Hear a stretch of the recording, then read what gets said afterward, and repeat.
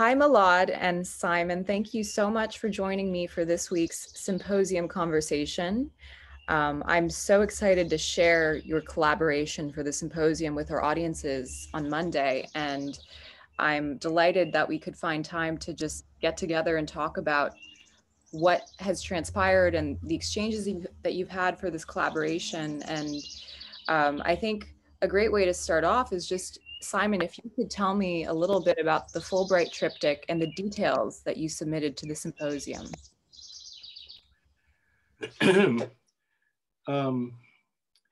Well, I mentioned in one of my notes to you that there is an American adage or saying which goes something like, there are no second acts in American life.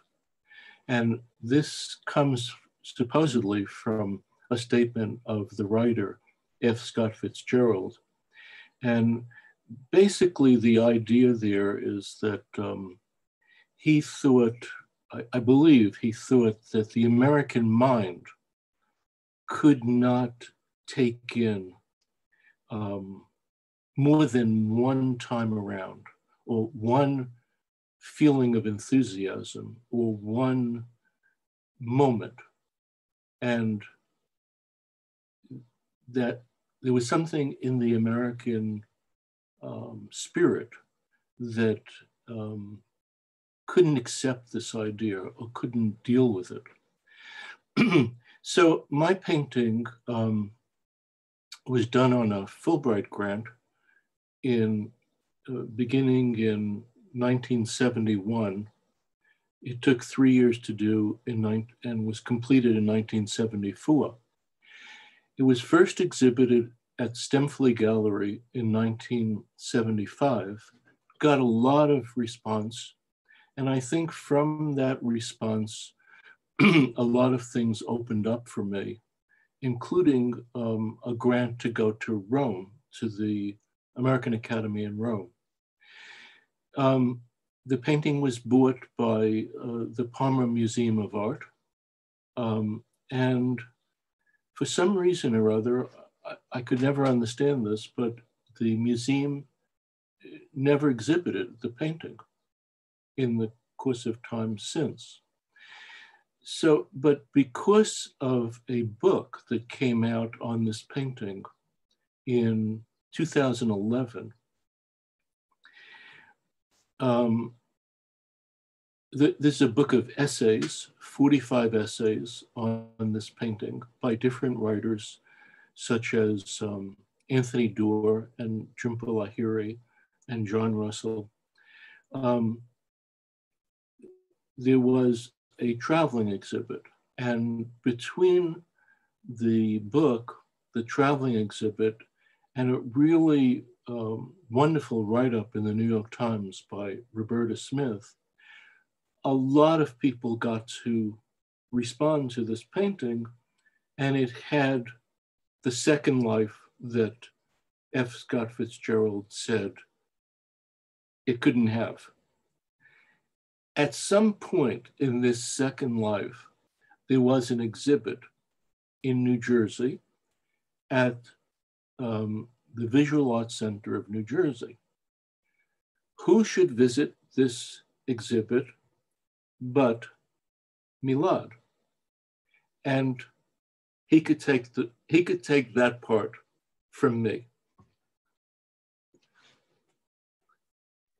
Yeah, thanks for the wonderful information. So I was really looking forward to see this painting, the Fulbright triptych, like live. I've seen a lot of pictures and like from catalogs, but I haven't had a chance since like to see it from like close by. And then luckily we had a opportunity. There was like the New Jersey Art Museum was exhibiting the art, so I couldn't wait, and I took the train. I went there, and so it was not only Fulbright triptych, but also other paintings by Simon. But I was very interested in Fulbright triptych because, well, I see a lot of subjects and themes in that painting. Like as I mentioned, like a mother and a child, a window, like many wonderful objects, and a career and a father. So I was very struck by the painting, and I was reflecting at the painting in front of it for like an hour or so. I was concentrating on every single details and trying to be very curious of brush strokes. And there's a wonderful miniature in the painting, which reminds me of my Persian heritage. So I was looking at it. Yes, yes. And all this, I've been fortunate enough to know Simon, Renee, and Simona personally too. So I was trying to time travel into that painting and say, okay, Simona as my mentor, and she was like probably 1 or 2 years old at that time. 9 months. 9 9 months. months. Oh, 9 months. Yeah.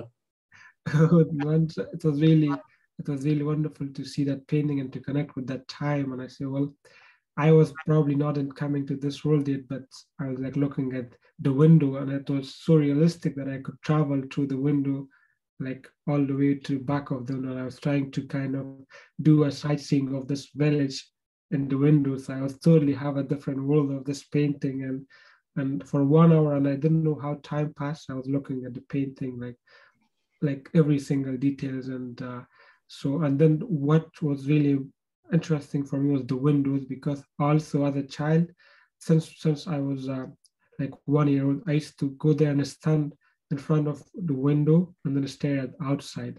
I feel like a strong connection with the windows somehow, because during the Civil War we couldn't go outside because it was like pandemic, we had to stay inside all the time. And I was looking at the outside of the window, like dreaming and hoping one day I'll be able to go out. So that windows, whatever. And luckily, I think some of Simon's painting, the subjects are all windows, which I can really connect. So in this painting, it was not only windows, but like the other refugee, I really miss my family. So I saw a mother and a child in the painting. I saw a career. I saw Simon like as a father, and I saw everything in the painting, my culture, which was a Persian miniature. So it was for me like a whole package. That's why I connected to that work. If I could just say two things about what you've just said. One is that you mentioned that you looked at the painting for an hour. I am very interested in how long people take to look at a work of art. I'm not sure how much it means. I'm really not sure. But sometimes you see people look at a painting or drawing for 15 seconds, 5 minutes, 25 minutes, 60 minutes. And it's very, very interesting. I've actually, when the painting was on exhibit at the German consulate in New York, some days I would hang out there, but not say who I am, just sit in the corner and watch people. And I actually saw people look at that painting for an hour, and I couldn't get over it. It was just amazing. The second thing that you said, I think is very interesting. You said you're talking about looking through the windows. So you could almost say looking through the windows is like the window is a portal that takes you somewhere else. Okay. I actually think the pictures are windows. So the pictures are portals that take you somewhere else. So for instance, the miniature that you described, or there are children's drawings, or there are reproductions of paintings.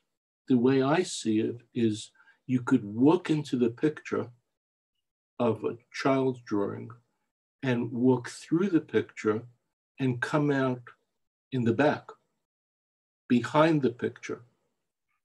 And you would either be inside the picture or somewhere else. I wonder what you think of that. Yeah, that's a very good question. Actually, that's very hard to answer too, because since the reason I was looking at the window because they were realistic. It was because it's like a full-size painting. So the human beings appear as they were sitting in front of you. So if it was like a smaller painting, I would have probably spent probably less time, or I would have had different idea. But it was like lifetime. I would see like the resonance, and as I believe in the energy. So when you painted that painting back in 1971, so that energy stays with that painting, I believe. So whenever whoever looks at the painting, that energy like bounce back to it. So all those like everything that is in the painting is like coming to you, like right at you focus. So that's what I felt when I see the painting. It was not like I was not curious as an artist myself to say, okay, this is like yellow color, but I was like that. I was really attracted to that energy that was like bouncing back to from the artist to the. I mean, if we look at the other artist painting today, even from I think few centuries ago, same thing. That the energy is still there, or a piece of music. I mean, Beethoven's like Fifth Symphony or any piece that we listen to. However, we are like a few centuries ahead now, and but still it like something stable. That's called like I believe that's energy, and that like bounces back to us, and then we feel that energy that the artist was working on it at that time. Well, that's fantastic response, because I teach a class in art appreciation, which you've visited and attended, and sometimes people ask why certain paintings live outside their time. And let's say it's a religious painting. Let's say you go up to the Metropolitan Museum and you're looking at the paintings from 1400, 1500 that are religious. So I always think that the reason is that there's an abstraction in the painting, something that transcends the moment, that's not about an incident. But I think actually I'm going to amend what I have been saying because of what you have just said. I think it's the energy that's in the painting that makes it transcend. What that energy is, X, I don't know. But if the energy is there and it does transcend, that's as good as you could get. Yeah, actually, it's the same thing when we have a letter from our parents or from someone whom we really adore or love. Like if we read the letter like for 1,000 times after they pass away, or like keep the same thing up, the same like sense of love and energy, or sense of sadness or grief appears into the body as if their letter was written like yesterday and the time didn't like when. So that's what for me it was like. I just was there in 1971 imagining myself and to being with you in the studio and then working on this painting together. So that's what I viewed it as an artist. For me, it was like living that experience together. That's why it took me like even I think I was there for 2.5 hours in general, but mostly I spent the time on like triptych, which was like I tried to paint it this with you all the way back into 1971 and feel all that energy coming to me. So I viewed like but and not as an artist, but like, okay, what did this painting tells me? So that's what I felt like a very close connection with everything that was in the painting. Well, perhaps this is the last thing that I could think to say, and maybe Audrey could come in, but I have done many works of art, and you must have been familiar with many of them. And I was very surprised that you chose this one. But now I can see why.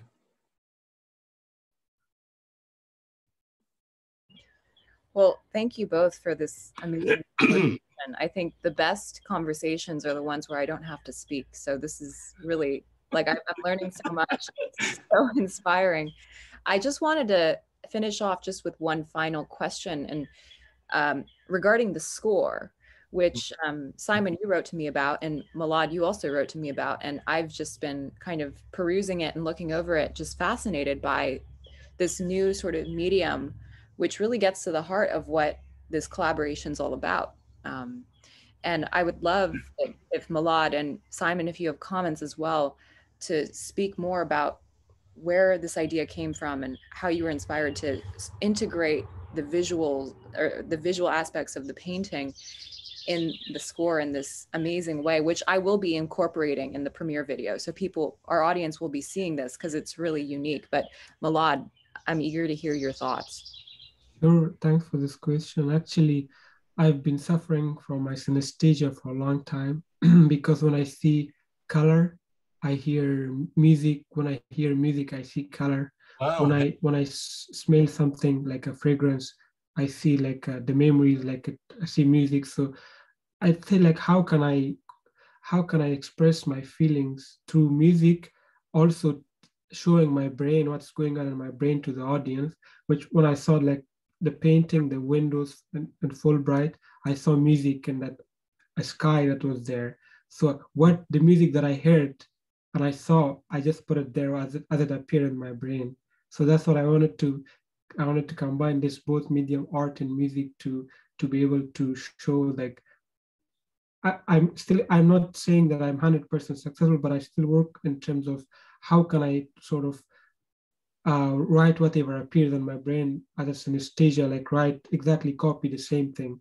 That was the good start that I started with Simon's painting, and it appeared to me like, for me, when I see a painting, I see like a symphony or a piece of music as my synesthesia, or vice versa. When I hear a symphony, I see colors.